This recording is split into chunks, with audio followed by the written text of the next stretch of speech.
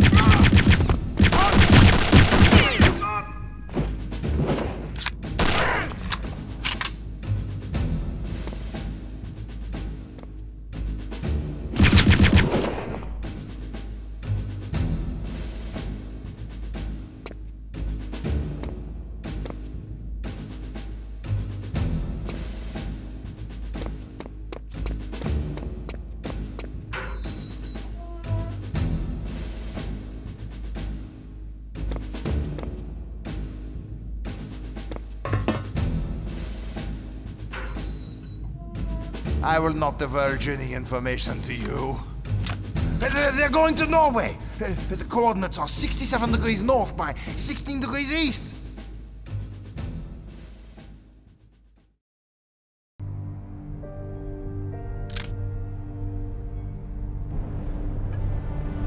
Well, Jack, Agent Blazkowicz is certainly full of surprises. There's no denying that.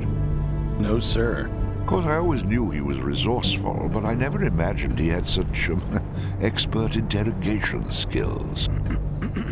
Well, from BJ's interrogation of the officer, we now know the approximate location of Death's Head's so-called X-Labs in occupied Norway. What have we learned from our defecting scientist? Well, unfortunately, not as much as I'd hoped. He was pretty badly shaken when we got a hold of him, and he still hasn't completely recovered.